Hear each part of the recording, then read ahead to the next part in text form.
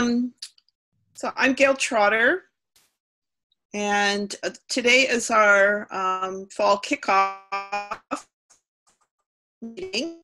And part of the kicking off probably a lot about learning about using Zoom. So just note that we're all sort of in a learning curve on this. And I first want to start with acknowledging that the South Sound chapter is on Coast Salish land in the traditional territorial area of Coast Salish land. And what I thought would be fun as a little breaker or introduction thing is if you know of the tribe that's closest to you, if you want to enter that in the chat, and if you happen to know a plant that they are, that's very useful to them or that they care a lot about, just name one. Go ahead and put that in the chat too.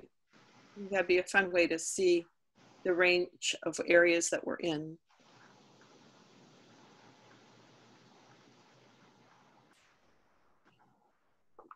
And so our kickoff usually is outdoors.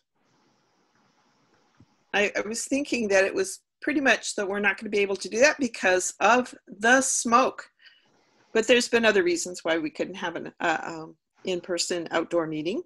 But we are thinking about doing some hikes for October, so a hike for October. So watch for that in the newsletter update.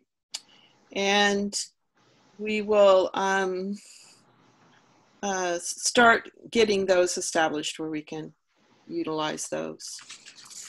And for October, I'm just going to announce ahead of time that in October, our program will be about making your backyard a bird haven. And Kim Adelson from the Black Hills Audubon will be presenting. So that should be a fun opportunity. So good, we're seeing lots of places and plants that people know about their regional or territory areas. Very cool. Thank you all for sharing. That is fun. So the way that tonight's going to work, I'll talk about that a little too. We're going to have our presenter do his presentation right off first, and then we will take a time where we open up and you guys will all be able to talk and share just because we haven't met together for a while. We'll be probably doing that format for a while.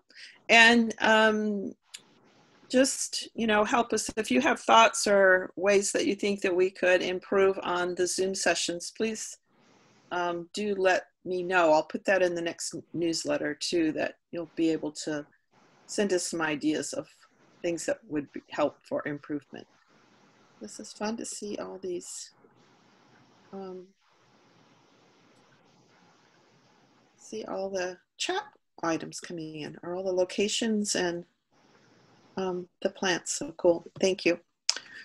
Well, our speaker tonight is Bob Vados, and I was wanting to do something around the Coast Salish Sea, or the Salish Sea, and the plants that are around there, and we had a tabling event at the estuarium here in Olympia. And so I asked was there a speaker there? And they got me in touch with Bob. And it turns out Bob has been a member since 2018 of the South Sound chapter. So tonight we're going to have a member share, which is very cool.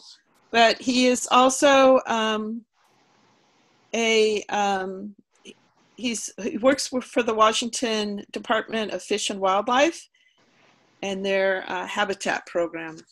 And he has quite a bit of a background in estuaries and the wetlands. And he does volunteer with the South Sound Estuary Association. And he also volunteers with, well, he's a part of the Surfrider Foundation, which does a lot of coastal cleanups, beach cleanups. And so that really shows that Bob is very active in many of the things that we value in the Native Plant Society, of being active in conservation and also sharing that. So I really appreciate Bob coming. Bob, would you like to come in now? He's ready. Which means I think you have to share your screen. Yep, I do. Let me share the screen. Let's see, share the screen. Let's see. All right, and let me get me in there. Let's see, oops. Hold on. Uh-oh. One second, looks like I gotta put me in first.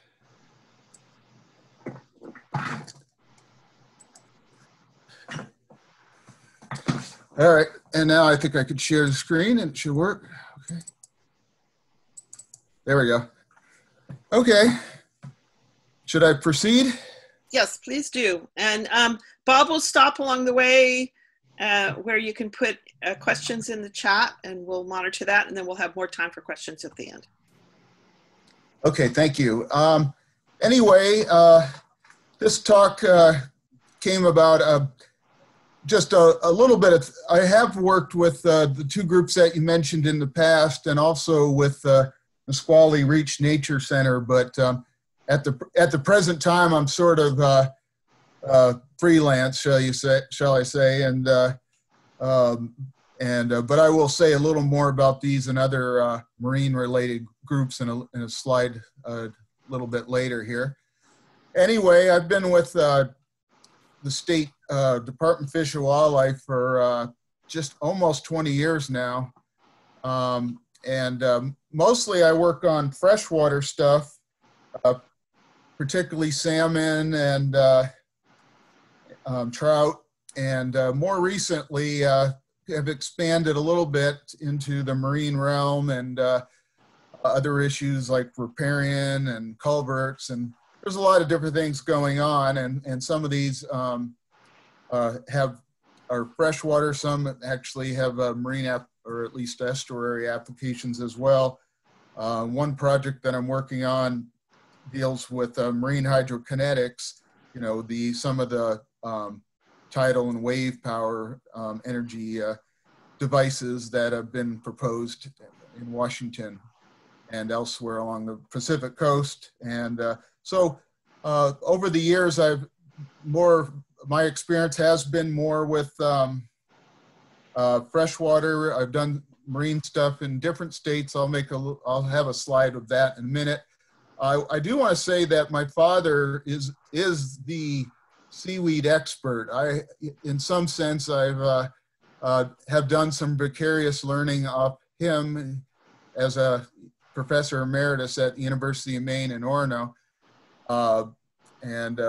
Originally, this slideshow was made by Sandy Ziner for Puget Sound Estuarium presentation for training naturalists about the macro plants, as I call them.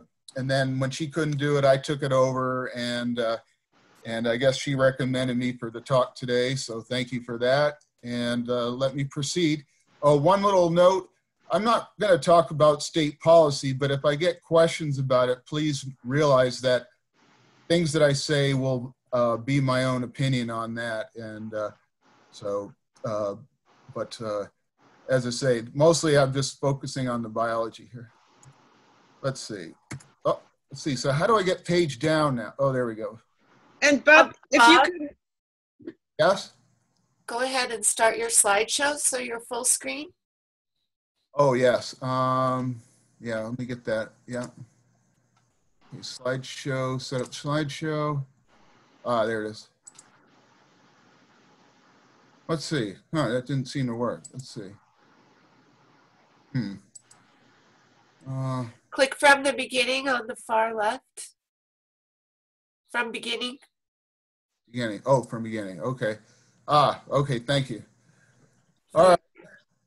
So has everybody seen the slide already? We're seeing the cover slide. Thank you, Bob. All right. Okay. That website, by the way, just has some items, books, etc., that people might be interested in to learn more about marine plants and animals. After the talk, I'll make this presentation available, so people don't need to fiercely take notes because it'll be available. Anyway, let me see if I can move. In terms of my marine biology experience, I mentioned a little bit throughout the years. Before I came to Washington State, almost 20 years ago, I was working in Florida with their Marine Research Institute there. In the past, I've worked a little bit with the feds and academia. All these, the photos that I show are all going to be in the South Sound area. So, I'm suspecting people will recognize where many of these are. Anyway, let's move on. So I mentioned some of the NGOs, and a lot of them have different flavors. And I've dealt with all these in the past, but the South Sound Estuary Association, or the Estuarium, has an educational focus. That's some of the other groups, such as Surf Riders that was mentioned, and the Chutes Estuary Restoration Team. They do both. They also do advocacy. And then the Squally Nature Reach Nature Center does that, and also actually does research. And I had some years ago, I had been involved with their forage fish egg surveying work. So these are some of the hobbies I've done over the years. So let's move into,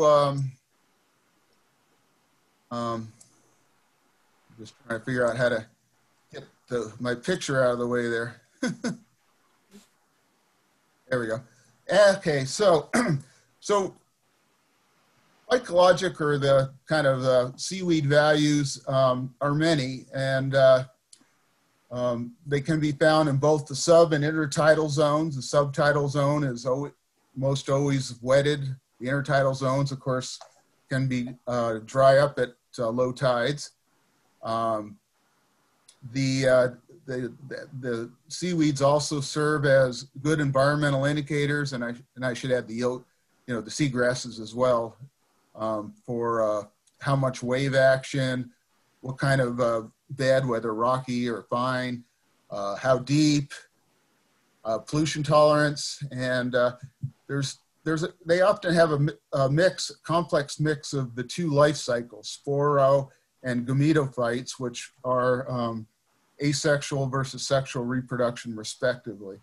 And so they're very interesting to study for that reason. They serve as habitat and food resources for many other plants and animals, contributing particularly to the detrital food chain in Puget Sound. By slowing the velocity down, they oftentimes plankton are harbored among those. That's an added food resource that you can often find in seagrass or kelp beds. And kind of a new finding that the Department of Natural Resources has been looking at is the protection in eelgrass beds, particularly for calcareous biota, like shellfishes, for example. And as many may know now, the ocean acidification is reducing shell thickness, and which is really now hurting the oyster industry. But there looks like within the eelgrass beds, because of the photosynthesis and all, these these shellfishes may well get some protection, which is definitely encouraging. And actually, calcareous biota will also include coralline algae, which I'll mention a little bit later. So here's what low tide looks like. That's a really good time to look for algae and other things, animals as well. So some of the other uses that you see for these things, you find them in foods and other household products like toothpaste, etc. And so they do serve, algae do serve a lot of functions, and they're also used in the medical and environmental mitigation industries, and even as a source of biofuel more recently. So there's a lot of things, uses. Real quickly, if you've ever seen the giant sea anemone and wonder why it's green, well, it's sort of like coral in that it has unicellular green algae inside, and so it's kind of a symbiotic relationship. They both benefit. And any case, I'm not going to say much more about unicellular plants today, mostly as I am focusing on the macro plants, but I thought this would be an interesting little thing, kind of an interesting note. Here's some guides that are good for seaweeds and seagrasses in Puget Sound, and they both are in laminated form, so you can bring them out with you on the beach. Two recent publications that you might find interesting. And I just got this Island book the other day from REI in West Olympia, kind of just browsing and saying, hey, this looks kind of cool, but I haven't got real far into it yet, but that may be something that you might want to look at. The Steel Quest book has been around for a few years now. Really good guide to the animals and plant life, you know, along our coast, and so you can learn some more there. So let's get into the seaweed morphology, and again, these are the macroalgae. These are multicellular, and so they're a little bit higher in the evolutionary chain than the phytoplankton. As you can see, there's the blades, the float, stipe, and holdfast. Holdfasts are not really roots. They don't absorb nutrients like land plants, but they do keep them from getting knocked around too much, except during big storms. In any case, what tends to happen with the seaweeds is during winter, the blades tend to dry up, and basically the holdfast and stipe are left over the winter, and then they grow back. So they do a lot less photosynthesis in winter. There are about 600 seaweed species in Puget Sound, and we're going to mention every single one. No, not really. So anyway, so there's quite a bit of diversity here. The zonation of seaweeds tends to be similar to, as you see on the Atlantic coast, and the depth preferences actually reflect different photosynthetic pigments, depending on what colors are effective at different depths. And please note that, you know, if you're walking along the beach, you're likely to see all of these, even the deeper red algae, because they get washed up. And so you can find them on the beach or in the rack line. And anyway, the red algae tend to be deepest, and that includes the coralline algae that live on rocks. And the brown algae are a little bit shallower, and they include kelp, which the kelp beds are very important for fish and wildlife, including waterfowl and shellfishes, and there's so many things that live in these kelp beds. The green algae tend to be the closest to shore, and they are the ones from which land plants evolved. So they are very important in the evolutionary history. And please note that they don't tend to provide year-round photosynthesis, and less so, I should say, than the flowering plants like seagrasses. not all, kelps, for example, are perennial species, but they do tend to, like I mentioned, die back to their holdfasts and stipes in the winter. Let's move on to the red algae, or the rhodophytes. I'm going to go through specimens that tend to be in the South Sound. There's so much more as you get to the outer coast and also up into the northern parts of Puget Sound where there are more currents and there's more rock and stuff. You're going to get other species as well, but let's focus on what's, in our immediate area. And but of course, if you have questions about some of these others that I don't mention, please bring them up. Anyway, there's the Turkish washcloth and Turkish towel, both of which have papillae, these little bumps on them. The washcloth tends to be smaller than the towel, and so these are red algae that you're likely to see. Sea laurel actually has cartilaginous, it's a hard one to say, branches, which cartilage, as you may know, includes what's in our nose and in our ears, and so it makes it stronger. The delicate sea lace is often epiphytic, which means that it tends to grow on other marine plants. And so, and I'll have more to say about epiphytes a little bit later. Filamentous seaweeds, the red string, are prominent. And most of us probably have eaten nori, or purple laver. It's the seaweed that, even though it tends to look kind of reddish, alive, once it gets dried and cooked and all, it looks black, and it's on sushi and other seafood items, and you can buy it just plain in the grocery stores. And so it's pretty thin.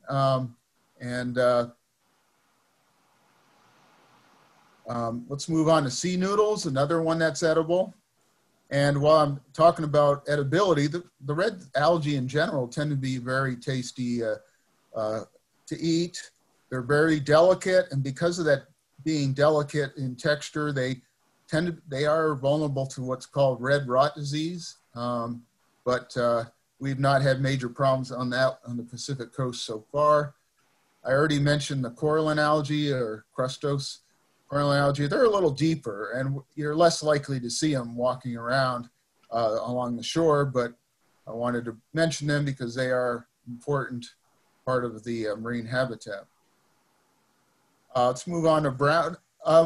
Before I move on, let me check for questions. Sorry. Yeah. Yeah. Let's see. So you guys can just enter your questions in the chat. And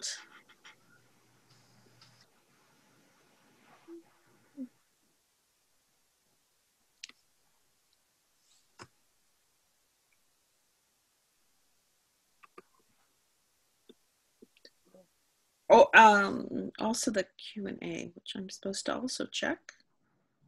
Okay, two in the Q&A. Okay, in the Q&A, there's that question: how many marine flowering plants are there in the Puget Sound? Well, I'll be getting to that a little later, but the prominent ones that we have down here are the native and the exotic eel grasses. As you get farther up, you also get the surf grasses. And I don't know offhand the question to how many species there are, but my educated guess is it's probably about a dozen. Let me grab something here to see if I can say something a little more definitive on that. Let's see.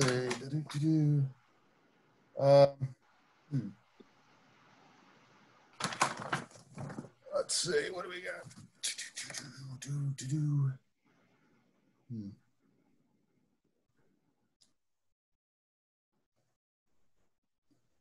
Yeah, probably about a dozen are coming into play. I'll say a little bit about more of cordgrass later, which is also in there. The surf grasses tend to be in the faster water kind of than we have down here, but Yeah, that's an approximate. I'll have to check on that and get back to you guys and probably add that information in, because I don't have an approximate number other than about a dozen. Great. And then the second question is, and I'm not going to say it properly. It says, what is the function of the papillae? Something P-A-P-I-L-L-A-E. Oh, the papillae. Oh, right. Let's go. Oh, yeah. That's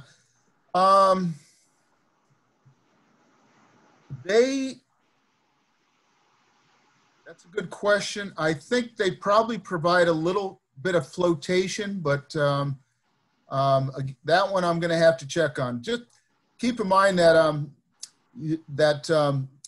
you may stump me a few times here today because I am not a seaweed biologist per se, but I think they do provide a little flotation, but let me get back to you guys on that one too. Okay, and then I have a couple more here. So of the plants you've talked about so far, the algae and whatnot, how are they holding up from an environmental aspect? A lot of, well, some are doing better than others. And I'll be getting into some of the species that aren't doing as well, like bull kelp in a little later in the talk. And the eelgrasses, for example, are native eelgrasses that are been in decline. And those are the most important species for providing cover for fish and wildlife. And but let me get into that one a little later in more detail.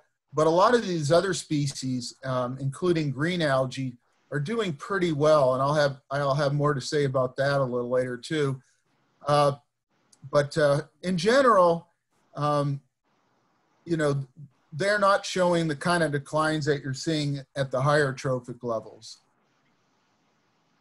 Right. The red algae are different chemically. I think they have omega fatty acids. Are they a source for fish oils, richness in fatty acids?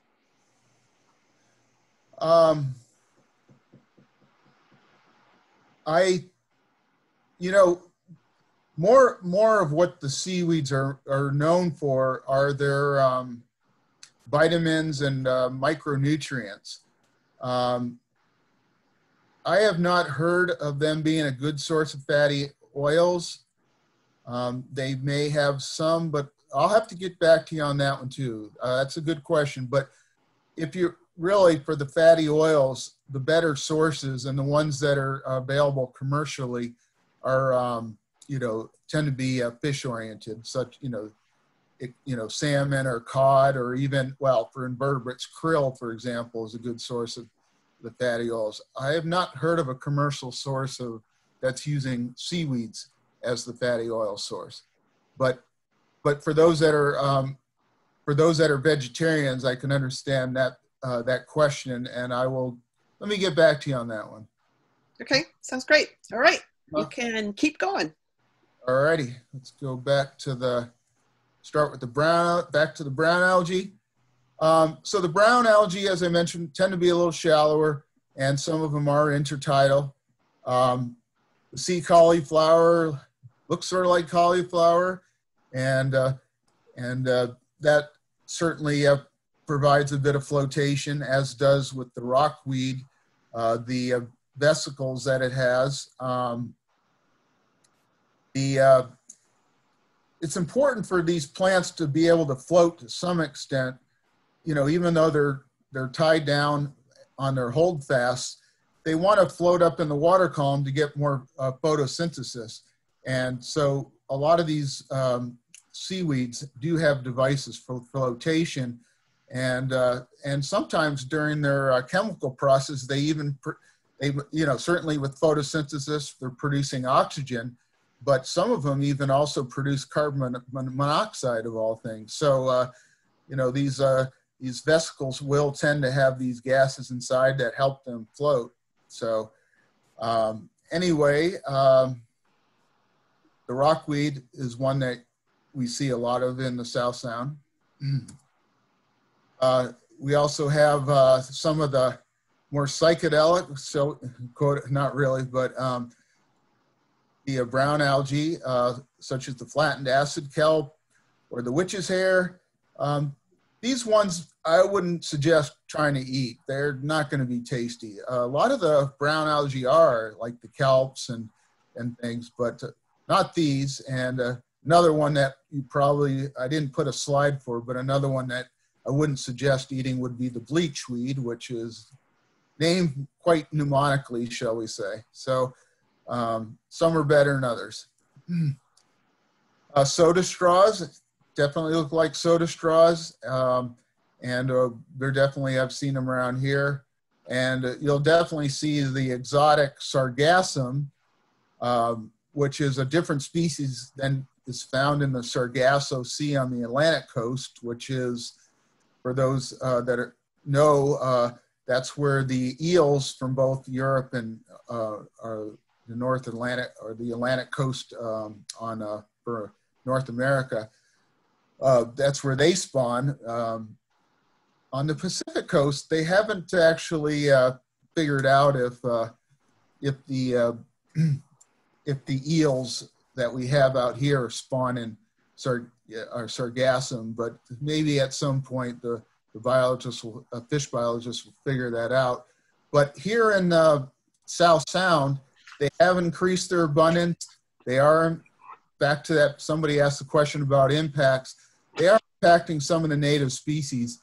I don't know how well that's been quantified, but it is certainly a concern because they are exotic and invasive, and as you can see, they're also called wireweed because they kind of are wiry, and so it's a species of concern that we may hear more about in the future.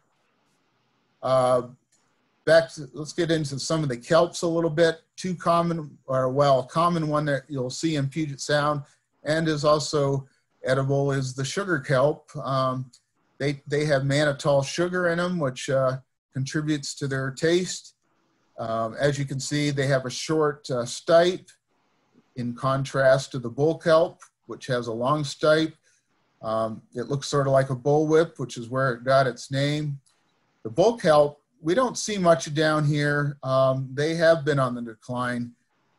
In general, like I already mentioned, that the bull kelp is one of the bigger kelps. They tend to be in deep water and hence can get up to 100 feet long. And though here in Puget Sound, where it's shallower, you're not going to probably see them much more than 20 feet long. And but kelps like this have become more rare from human packs because they are sensitive. But these, as I mentioned, are very important habitat for a lot of other species. So when these start declining, so does the whole suite of species. So these Department of Natural Resources is monitoring some of the bigger kelps like the bull. And for that reason, they're trying to come up with restoration projects. So anyway, if you see bull kelp in the South Sound, the Department of Natural Resources would probably like to hear from you. Helen Berry is a good person to talk to about that in that department. And so this is one that is a kind of a, shall we say, it's kind of a sentinel species, if you will, that its decline is reflective of a general problem in Puget Sound. Moving on a little more with the kelp beds into the keystone species concept. Many of you may have heard about the sea otters and how that when they were harvested many moons ago, their fur, what ended up happening is the kelp beds started declining because the sea urchins became more abundant. Sea otters, that's one of their important diet components. And so when the sea urchins were over harvested and pretty much extirpated from the Pacific coast, the kelp beds declined too, which is very serious. Fortunately now we do have sea otters again not throughout the Pacific coast, but we do have them in the, on the northern part of the Washington coast. There's some in California as well. Oregon still doesn't have them back. So that's still a restoration recovery process in progress. But the fact that we have the sea otters back is definitely a good sign for helping restore kelp beds. Although that, as I kind of hinted at, that's not the only reason that kelp beds have declined. Other reasons that, have included, just impacts from, boats, going through and ripping them up, pollution. And so there's a lot of different things that are hurting kelp beds, but it's nice that with sea otters back, we are getting some restoration just from that, although we are also trying to make progress on some of the other fronts too. Anyway, sea urchins are interesting. They can actually eat through the stipes of kelp, and because of that, once they eat away at that and the kelp gets blown away, it's not functioning, as part of the kelp beds or the kelp forest, shall I say. In some sense, they help clear cut those kelp beds, and those are called sea urchin barrens. So it makes a big difference. So the sea otter is definitely a keystone species. You may have also heard another keystones, set of species are starfishes here on the Pacific coast. The southern resident orcas have been called all the salmon-eating orcas have been called keystone species as well, because their decline in the ecosystem means that a lot of other things can go wrong. And so they have cascading effects. And so one of the things, in the past, a lot of the ecological studies that had been done were based on single species concepts and what we're finding with everything connected to everything else, and some species, the keystone species in particular, having disproportionate effects on ecosystem structure and function, we're finding that we've underpredicted impacts because of this not recognizing the keystone concept. So this is one that will hopefully get more attention in the future. It certainly has in the ecological field, but it really needs more emphasis in the applied ecology field as well, including the management of our marine resources. So anyway, let's go through green algae and then I'll stop again. The chlorophytes, should have pronounced real quick. The phaeophytes are the brown algae. Some of these, I think Latin name probably. But anyway, the green string lettuce is one that you're gonna see around, and ulva is one that's really abundant around here. If you go to any beach during the summer, you see them all over the place. They are so thin because they are only 1 to 2 cell layers thick. So that's why they're translucent. And but even though they're delicate, there are many ways they're not delicate. And what I mean by that is the next slide. Both these genera tolerate freshwater inputs. You can find them near leaky septic systems, groundwater seeps. Groundwater seeps, by the way, are important for fish spawning, for forage fish spawning. So if you see them, that might also be a sign that it might be a good place for the forage fishes to spawning, such as sand lance and surf smelt. They're also found in creeks like Sequalitu in the Nisqually Reach, the Pont area. And that's just a picture of its estuary there. But anyway, some of those early pictures that I showed in my slideshow were ulva all over the place. And I think both those pictures I did take at the mouth of Sequalitu Creek. So anyway, ulva is a thermally and pollution tolerant set of species. These guys are going to be found, for example, around STPs, the sewage treatment plants, and one of South Sound WNPS members, Bonnie Blessing Earl, has done a little study in the Seattle area that looked like that seemed to show the effect that the isotope ratios for nitrogen vary whether or not these plants are near STPs. So maybe there's some sort of adaptive process going on there or something. But in any case, these are the more pollution tolerant species. Back a little bit to that question earlier, when I said some species are doing very well, this would be one of them. They will kind of become more prominent where there's pollution just because they can handle it better than a lot of other species or set of species. So anyway, that's that. And let me stop again for questions before I move on to the flowering plants.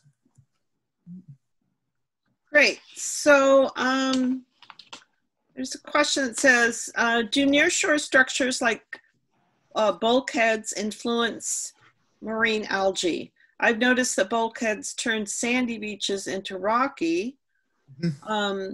Yeah. Too bad for the landowners who want sand. Are the seaweeds safe if the marine toxins are present? And then there's more questions. Do they concentrate or release toxins? Okay. Seems like I see there's three parts that I got there, and let me go through that. If I missed anything, let me know. But okay. Certainly docks and any types of overwater structures in Puget Sound is a controversial subject, and it is something that's under big management scrutiny right now. You know, the docks provide shading. You're not going to find a lot of these things under them for that reason. Some will grow on the edges of them, you know, because they kind of provide a substrate for them. But underneath, no, you're probably not going to see them. You know, as we get more and more people in Puget Sound, this is becoming a bigger issue. But as I said, it's being studied.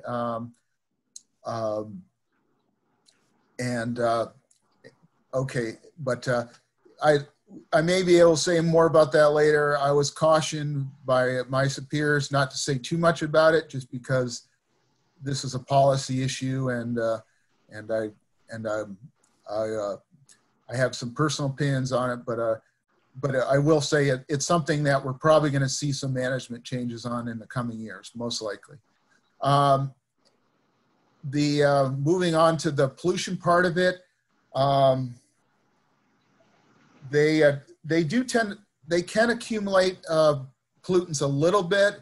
They're not like mosses that, you know, really soak everything up. They're certainly not like shellfishes that really soak all these toxins up, not to the same degree, but they are subject to, remember I mentioned that the red algae are subject to red rot disease, and in getting onto the flowering seagrasses like eelgrass, that are subject to wasting disease as well. So, and some of these seem to be pollution related. I don't think I answered all the parts of the question. Let's see. It was, so on the toxins, it was, are seaweeds safe if the marine toxins are present? And then the second one, which just bumped away, where did it go? Wait. Do they release toxins? Yeah. I'm not aware that they're releasing toxins. They're not really building them up, to be honest. I'll have to make sure on that, but I don't think you'd have to worry too much about them with red tide, certainly not to the same extent that you would with shellfishes.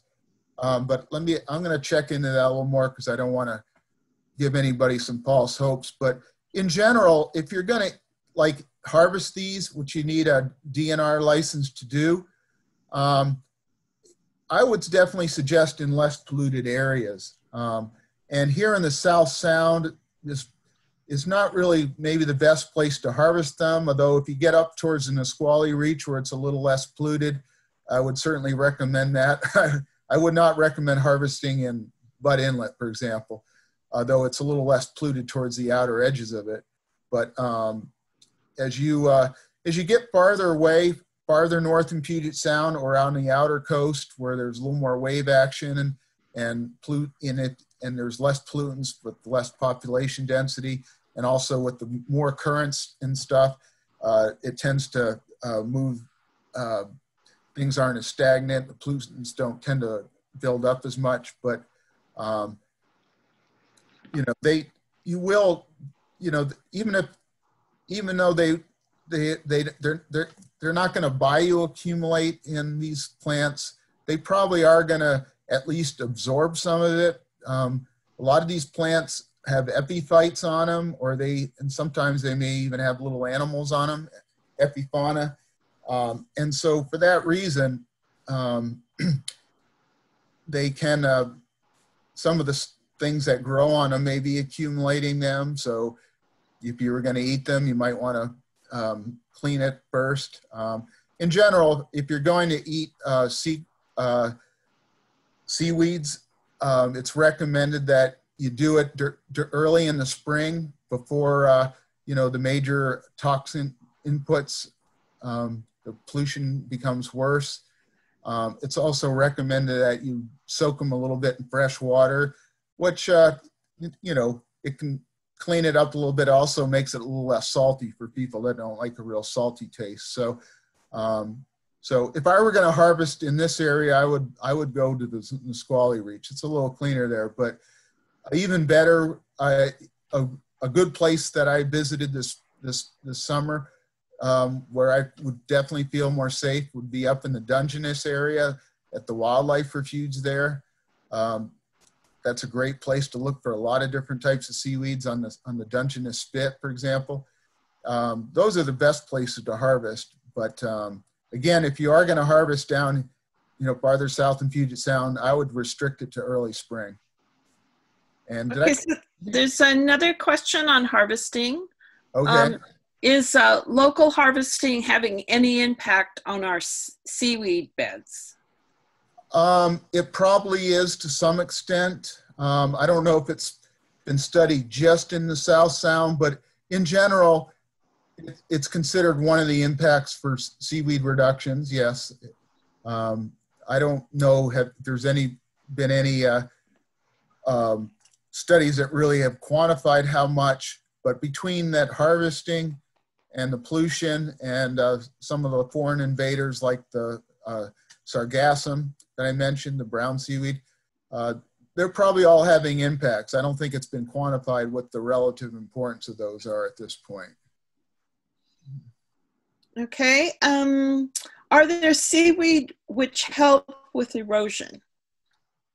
The seaweeds tend to grow on rocks, and so no, but the ones that do, I guess, coming into the flowering plants, the answer is yes, they do help with erosion because they do tend to grow on softer beds. You know, some of the seaweeds do grow, like ulva, for example, can grow on soft bottoms. And so they, you know, they might provide a little bit of erosion control, but the ones that are really good at that are going to be the seagrasses. Should I move into that one, or is there more? Are there more questions? I've got 2 more questions. One is you mentioned some books, but they were looking. This question is about if there's any books that are for the northern regions, like up in BC, or well, the ones that I showed a slide that had a. Let me go back to that real quick. There's probably a more elegant way to do this, but in any case, where was it? There it is. the Field Guide to the Seaweeds of the Pacific Northwest, that researcher, I believe, is actually from British Columbia. And, but even a lot of what we have here, they have there too, because we all are part of the Salish Sea, at least, well, for the southern part of British Columbia. But as I mentioned, as you get farther north, including into British Columbia, you're going to see more of the wave-tolerant seaweeds and seagrasses. A good example of a brown seaweed that you're going to see, you're not going to see so much down here, but you'll see up there is, for those that have heard of the sea palm. I didn't put a photo in, but the sea palm really is one that's kind of like surf grasses for the flowering plant side of things. Those are the ones that you're going to see in faster water. You're going to see more commonly in British Columbia and along the Strait of Juan de Fuca. There's a whole slew of other types of brown seaweeds that, you know, you're going to see in some of these faster velocity areas, including in British Columbia, like the feather boa, which I didn't provide a photo of, but that's one that is kind of a interesting looking brown seaweed. And so, you know, we only have part of the diversity down here because we have, you know, the slower currents, the more stagnation and stuff. And but as you get up there, the currents are stronger and you will see a lot higher diversity. Yes. Okay, so let's see, there's two more. And I'm just going to make one is just going to be a comment that I got, just okay. Clarification, that you cannot collect or harvest any plants or animals from the National Wildlife Refuge. And so the Squally Reach or wherever that boundary is, you can't do that. So, but then, okay. Just with the Squally Reach, not all, like for example, if you hike down the Squalichu Trail Creek, that's not within the wildlife refuge. And yeah, it's okay if you're out there. When I mentioned the Dungeness spit, for example, that, you know, if you just like pick up a little bit and just taste it, that's different. You don't need a license for that. But yeah, for collecting, yeah, that's a good point though. If you're actually collecting with a harvesting license, yeah, you do. It's not going to be in a park. No. Okay. Okay. Although I'm not sure about state parks. State parks might be different because you can harvest clams in our state parks. So that one I have to make sure on that, but I think it's national is different, but state parks you might be able to harvest. I'll have to check on that though. Okay. So here's now one where I'll probably mispronounce it. And I will spell it to you if it doesn't make sense. Okay. Are endophytic fungi involved with algae, and how important are they? Do you want me to spell that word that I couldn't say? No. Okay. I have not heard of that. I'd be curious to know more about it if the speaker, or sorry, the participant has information on that. But I can check on that. But I've not heard anything about that. You know, you know, we keep in mind that land plants with roots and have mycorrhizae, but in the sea we're not talking about that with seaweed. It's just holdfast. On the other hand, the flowering plants, which I haven't got into yet, do actually have roots, but I have not heard of that because, you know, fungi don't tend to be real salt tolerant. So I'm leaning away from it, but I will check on that. Yeah. Okay, great. So I think you can go on. I think that covers most of them. Okay. Oops. All right, well, let's move to the flowering plants. So here's the thing. I mentioned earlier that the green algae helped bring the evolution of land plants, but then some of the plants came back to the sea. So it's a little bit of a homecoming of sorts. And these are include the seagrasses. And so these plants actually do set seed, and the seeds, you know, fall in the water and fall in the bottom and take seed just like can happen on the land. So So the native eelgrass that is certainly our most prominent one here in the South Sound, or well, used to be. It's not so much anymore. The area that's been have the highest densities of the native eelgrass have been the Skagit area, the North Sound. But we do have some down here in such places as in the Nisqually and Steamboat Island reaches, a little less developed in those places. And that's not a coincidence. If you want to see them here, you know, they do tend to be they are subtidal, and you're not going to, unless you wade out in the water, you're not going to be among it, but you will see it in the rack lines. And for those that want a little more information on the rack lines, we tend to get 2 of those daily because of our semi-diurnal tides, which means we have 2 high tides, but one tends to be higher than another, and likewise with the low tides. But the rack lines are where one of the 2 tides comes up to, and you will often find all kinds of things in this, animals and plants, including the eelgrass. So if you look through that and don't mind the smell a little bit, you can find some things that you might not otherwise see in these areas, and know that, and certainly eelgrasses can be found there. I mentioned the wasting disease a little bit, which has been studied a little bit up in the North Sound. Seems to be associated with urbanization, and which of course means stormwater runoff and stuff. Stormwater runoff is a big problem, and there's been a lot of talk, talks on that lately, and efforts to get better stormwater bills in the legislature. Seattle in particular has a lot of stormwater outputs. My father had mentioned when he was a University of Washington grad student many years ago. He had been doing some diving in the Seattle area and come across it, and I can't remember her name. There was another diver more recently who's kind of really put this out in the media about these places where these pipes that are just out in the nearshore environment that are just releasing all kinds of things. So I think if these are things that are probably will receive further study as some of these wasting diseases if they become more prominent. I think you're going to see more study of this kind of thing. I already mentioned that the eelgrass can contain epiphytes. These epiphytes, like little algae and stuff, can serve as food for food for animals that live among them. The seagrass itself is not really easily digestible by itself until it breaks down as detritus, and but it does tend to contain epiphytes. Also, the eelgrass beds tend to have phyto and zooplankton in them because they tend to slow the water down, and by doing so, it creates a haven for good food and food resources for a lot of different species, both on the bottom and in the water column.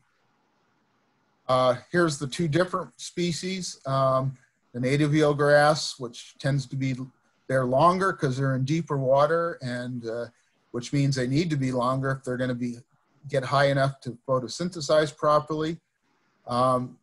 They are bigger than the exotic eelgrass or the dwarf Japanese eelgrass.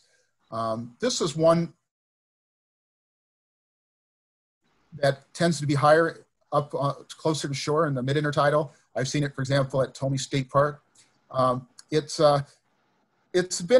been controversial. Some years ago, it was considered, because it didn't really overlap spatially with the eelgrass, it was considered, oh, well, hey, it's providing some habitat. But the oyster growers certainly have been upset about it. Of course, they're,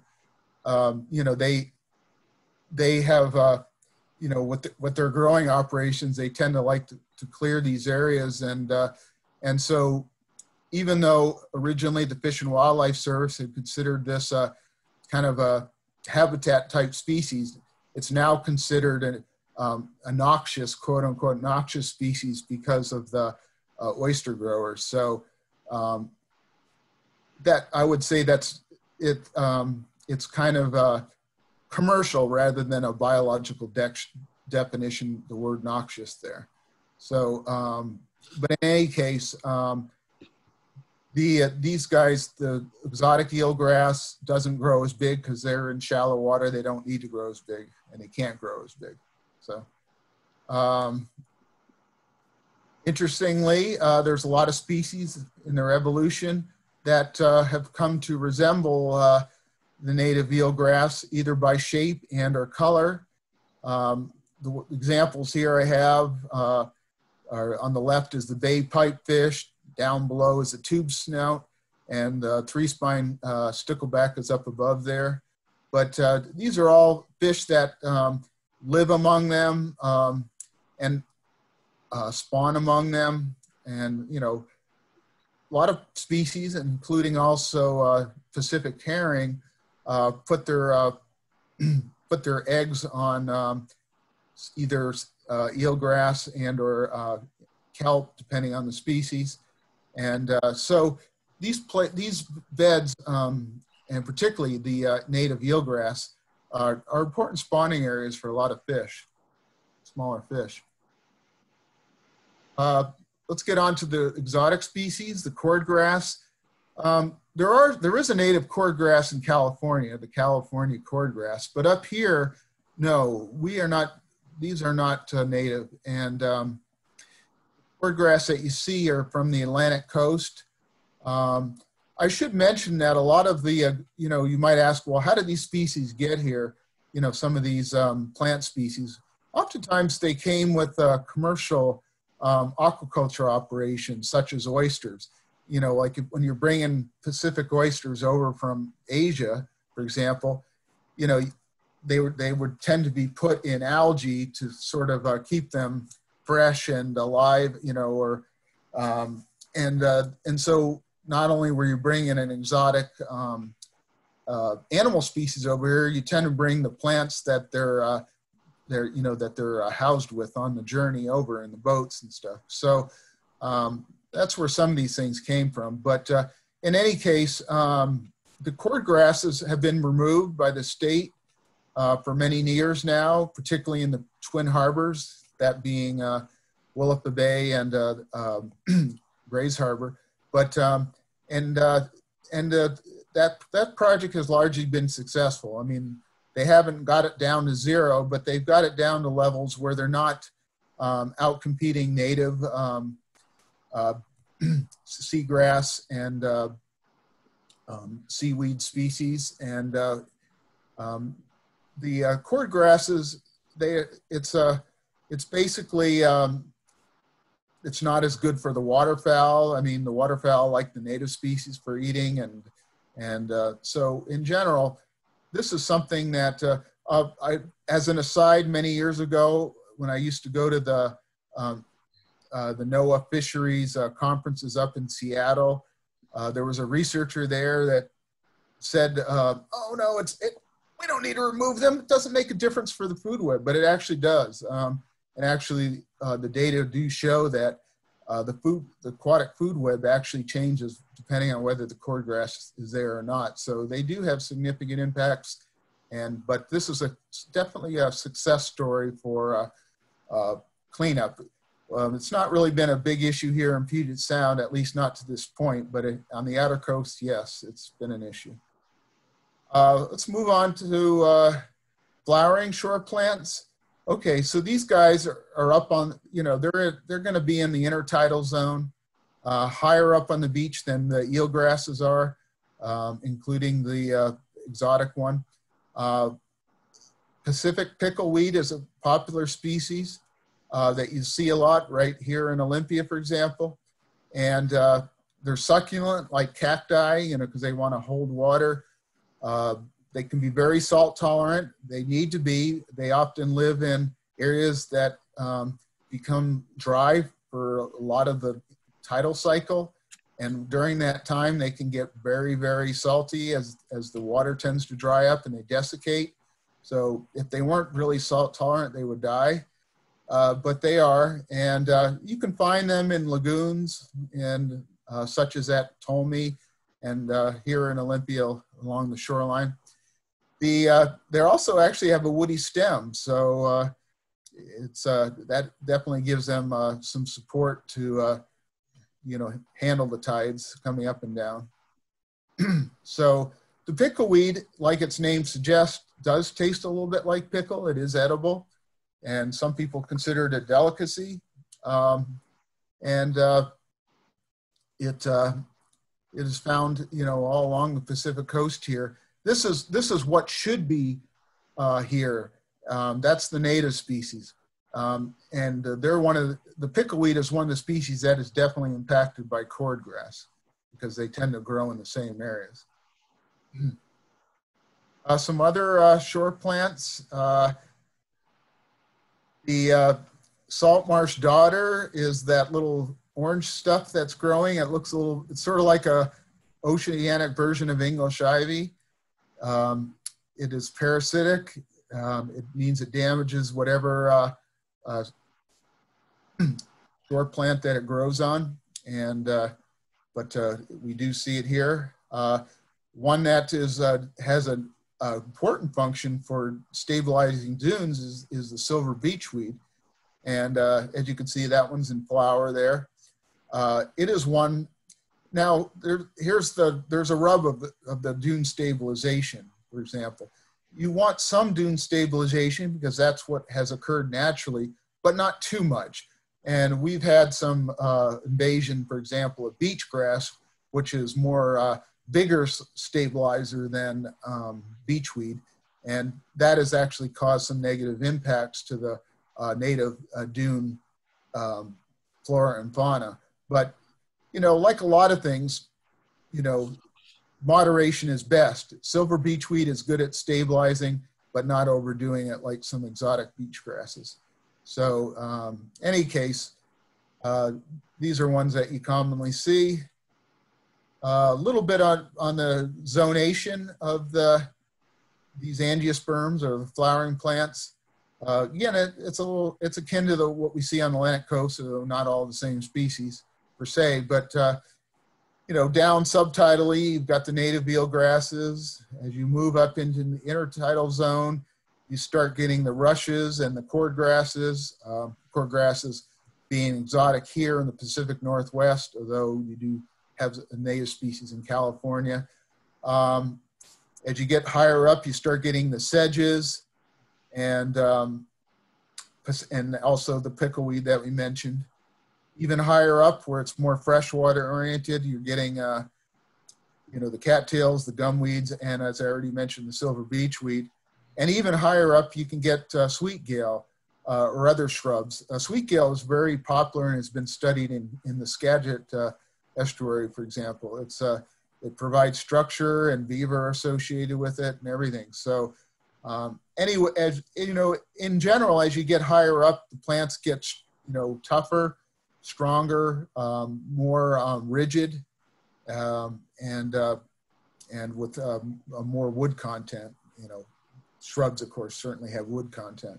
So, and a little bit, as I mentioned, for example, pickleweed, but not to the same extent as shrubs. But so this is a general zonation. That picture in the background, by the way, is the mouth of Sequalitu Creek. This was a place, not right at the time when I took the picture, but this is the place where I had seen lots of sea lettuce at one time during the summer. And so,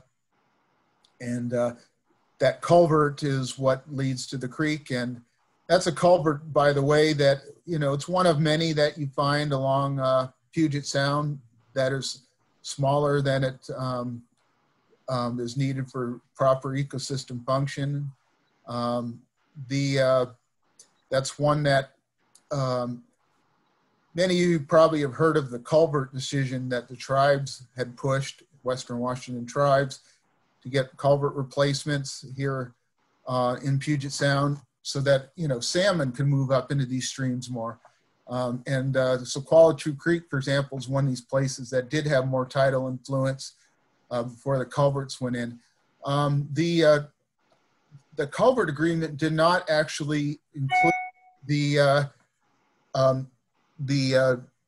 railway the railways along Puget Sound. So there's, the irony is that sometimes you're getting good culvert replacement upstream, but downstream has still been an issue. Although fortunately the railways have been trying to work voluntarily with the state to try to deal with these. So one good place here in right here in Budd Inlet, where we've had a culvert replacement, is the Mission Creek, which is at Priest Point Park at the southern end of that.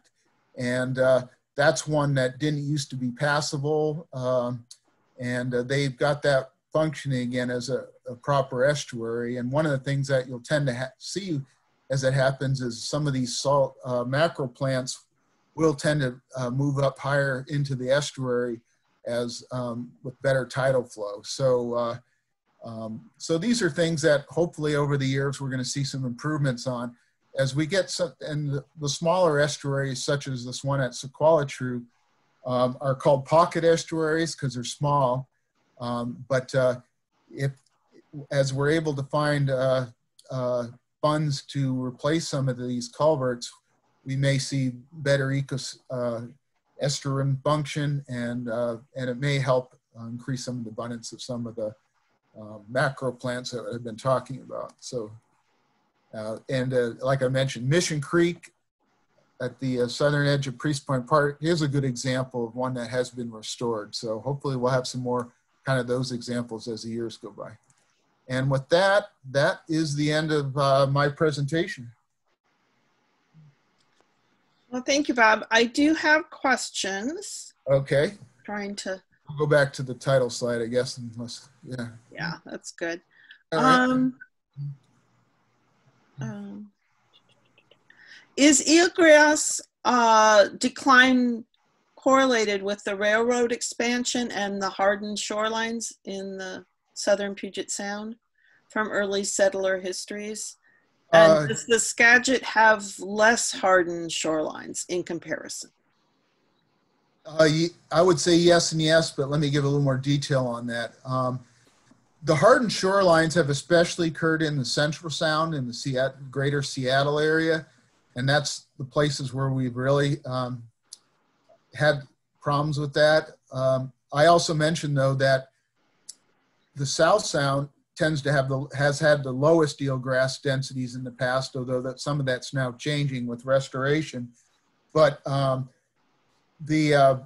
so it's a combination of the pollution. It's a combination of the shoreline armoring. We don't have as bad shoreline armoring down here as the Central Sound, but we do have lower eelgrass densities just because of some of the pollution and stagnation and things that are going on. So it's not just a one silver bullet on some of this stuff. It's, there's multiple limiting factors. And, but as I mentioned, the eelgrass tend to need softer beds. Once you start putting armoring in, it tends to create scour, and some of that, those fine beds tend to get scoured away, and that can hurt the habitat that the native eelgrass does need. And so, yes, that is involved in it, but it's not the only important factor, but it is one that, but it is, fortunately, that's being addressed too. Shoreline armoring is getting to the point where we're not getting a net increase in that anymore. And in some places we're trying to, the state is trying to, actually get a net decrease in the armoring and replace the hardened armoring with more what they call bioengineered solutions, where you've got like logs, chained in logs, or things that are more natural and what the Puget Sound historically had more of, logs. Not necessarily chain per se, but the big logs are important in a lot of ways. They, they can, they provide fish habitat. They stabilize the shoreline along with farther out the eelgrasses that I mentioned, and a natural system tends to look fairly messy. If you walk along Puget Sound and you come along and it gets hard to walk because of the logs and stuff, that's natural. That's the way it should be looking. And sometimes it affects the currents, and it'll affect the plants and animals that lived around them. And fortunately, as I mentioned, that shoreline armoring issue is being worked on. A potentially counter to that would be some of the sea level rise. The city of Olympia, for example, has a proposal to increase shoreline armoring, maybe wall off the waterfront basically if climate change, the sea level rise becomes worse. And many of you probably know, historically, most of downtown Olympia was part of the tidal habitat, and climate change wants to reclaim that habitat for the ocean. And so it'll be kind of interesting to see how that plays out. But we, at this point right now, we're getting a net, we're at least not increasing shoreline armoring. Maybe we're going to see decreases, hopefully, but with climate change happening, that is a bit of a concern for how successful that reduction plan will be.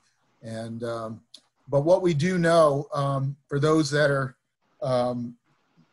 know about freshwater or saltwater armoring, is those have to be, if they're going to be done, they have to be done carefully, because if you don't make the walls high enough, floods can go over them and cause worse problems. So, all these things have to be worked out. Certainly the armoring has hurt a lot of the fish habitat. For spawning for forage fishes, you lose those, the Pacific sand lance and the surf smelt tend to spawn on beaches where you've got the groundwater seeps that I mentioned. The logs and the overhanging vegetation help shade out and cool down the sand that they like to spawn in and find gravels.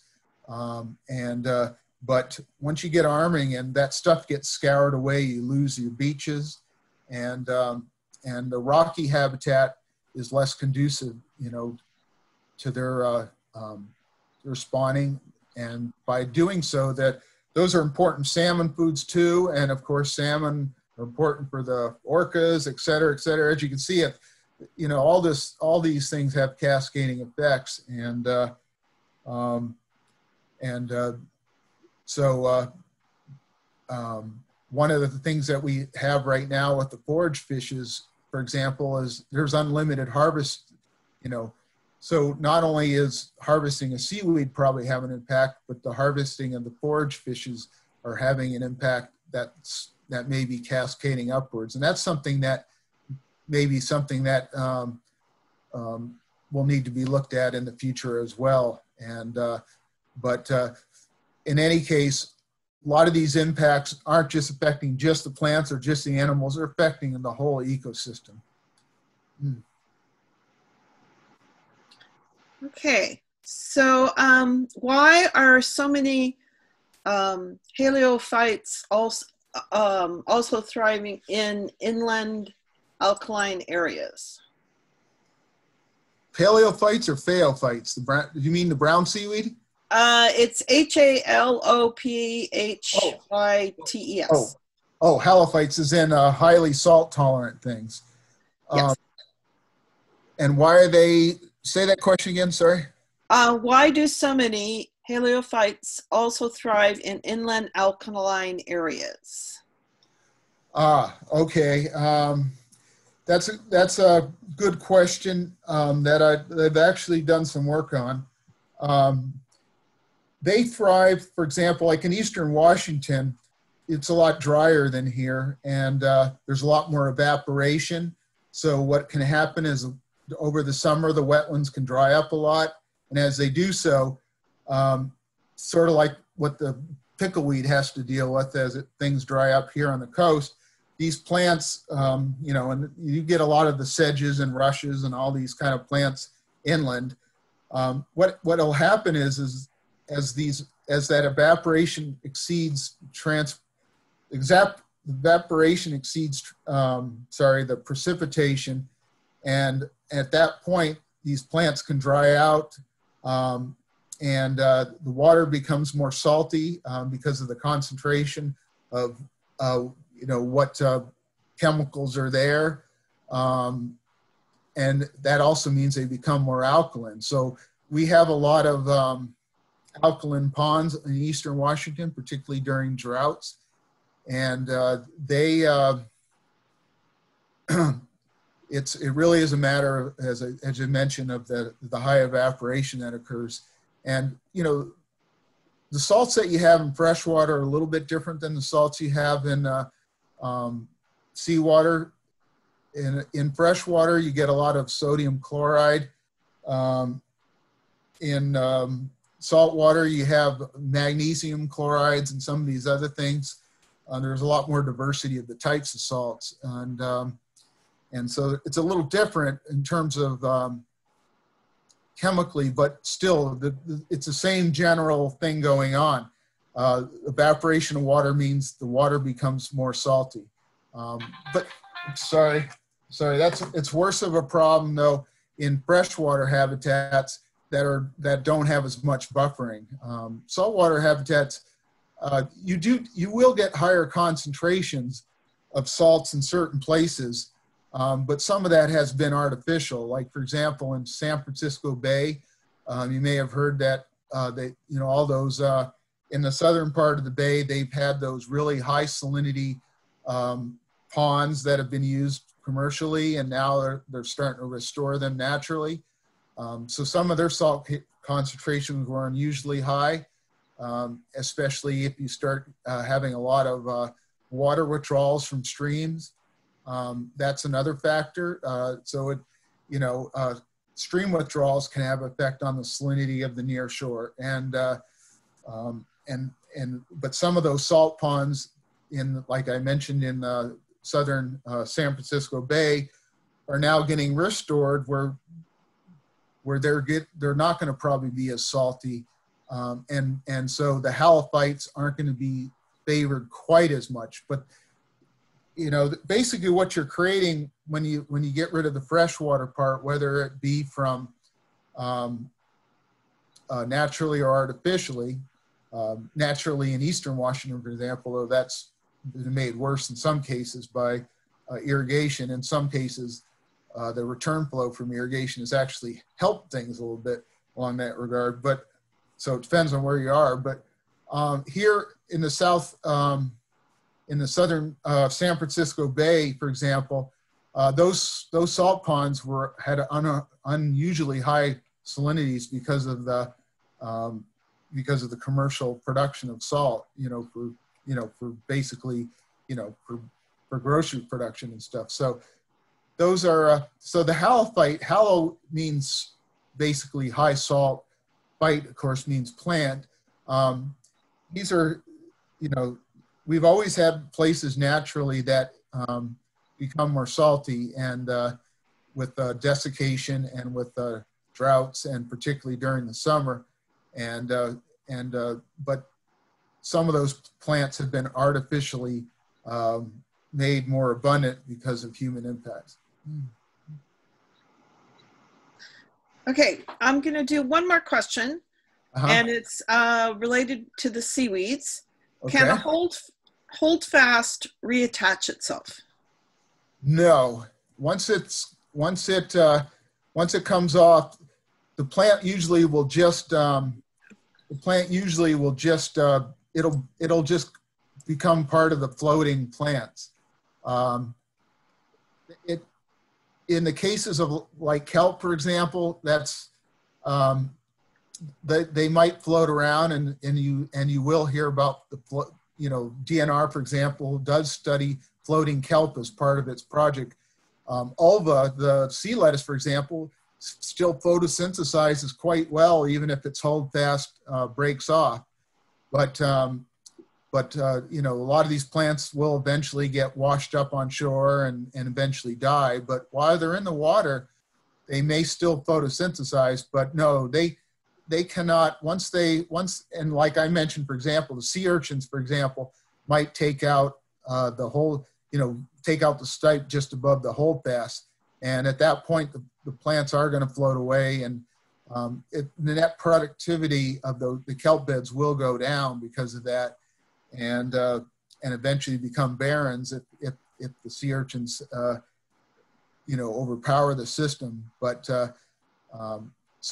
but initially, yes, those plants can still photosynthesize. They're not going to die immediately, but eventually they will get washed ashore. And once they get washed ashore, they're going to, when they desiccate to a point where they can't handle anymore, they bleach basically. They become white, and you sometimes will see that as you're walking around. Yeah, those plants are not going to probably come back. They're probably history at that point. So, but no, it's not a system where it's not like what happens on land, where sometimes if the tree gets cut down, there can be resprouts. I'm not aware that happens. I will check to make sure on that, but I'm not aware that happens with the seaweeds. Okay, I'm going to do two more just because I flipped to the Q&A and there was two more questions there. All right. I remember up in Canada, I saw 3 or 4 deer feeding on seaweed, and they're wondering if that's common. Probably, yes. There's a lot of nutrients and micronutrients in seaweed, and think of it as sort of the shoreline salt lick, if you will. There's a lot of creatures that crave salt and crave a lot of the nutrients that come with it. And for that reason, yeah, it's probably a common thing. And to add to that, as sort of an aside, not only are they eating plants, oftentimes all these species are eating salmon carcasses too, where they wash up. And so everything from deer to raccoons to and even even a lot smaller creatures, invertebrates and stuff, may be eating the salmon carcasses, but certainly the vertebrates, the terrestrial vertebrates like deer and some of the other ungulates, they often crave salt, and that's probably more common than we even see, but it's definitely happening. And there's a lot of the good nutrients that come from seaweed. These trace elements like selenium, or I'm trying to think of some of the other ones. I'm just drawing a blank right now, but they tend to be in higher concentrations in seaweeds. And so if for example, let's say a deer, for example, was not getting enough, it was a little bit malnourished, for example, that might be a good way for it to restore itself, is to go on the beach and eat seaweed for certain. And they are, those are herbivorous type of creatures. So yeah, they have their digestive systems can handle that. They can actually digest some of that. Okay. Did freshwater pondweeds evolve into marine saltwater seagrasses and eelgrasses? Good question. I'm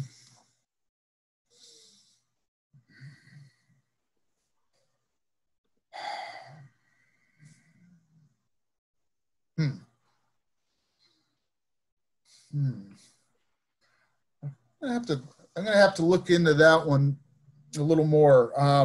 I don't know if it was pondweeds per se. A lot of what you see, like pondweeds will look a little bit like seagrasses, but a lot of times that's parallel or convergent evolution, and I'm going to have to check on that one. But I think probably, my educated guess or my understanding is the seagrasses came more from grass-like things, something more along the lines of reed canary grass, for example, although here in Washington that's exotic, but as a freshwater type of grass. But some of those other creatures like beachweed and stuff, they probably came from a range of plants.